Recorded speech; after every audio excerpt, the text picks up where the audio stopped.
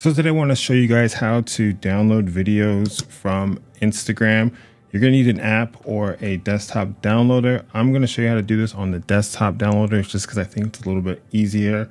Now, the process is going to be very similar across iPhone and Android. What you need to do is put in your URL for this, download it, and then add that download to your gallery. So I'll walk you through how to do that specifically on iPhone because that's what I have. Now, the two downloaders that I have been playing with are called saveinsta.to as well as igram.world. Igram looks cool, but I won't lie, when I went to download it, there was a lot of things that popped up that I didn't love. But when I did it through Save Insta, the process was a lot cleaner. So I'm going to recommend that you use this one. I will throw both of them in the description below. Okay, so what we need to do is go back to Instagram. Now we need to grab the link for the video that we want to save. How to do that is hit the share icon, and then from this menu we're going to scroll over to copy link. We'll bring that link back over to saveinsta.to and we'll paste it here and then hit the download button.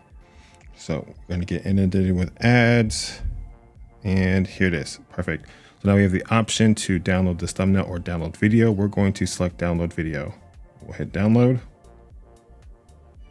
Okay, now on iPhone, that download is going to show up in this top URL bar, that little blue thing. So we'll hit that to open up our downloads folder.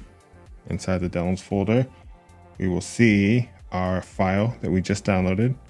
Now the sound did come over with it. I have it turned off because I don't know if this is copyright or not.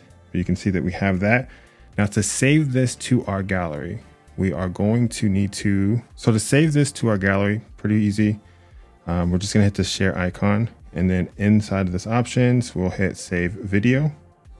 And if we go to our gallery, that video should now be there. So we've now downloaded this video from Instagram and then saved it to our phone outside of the downloads folder. So guys, if this was helpful, if you could like the video, subscribe to the channel. We'll see you next time. Bye.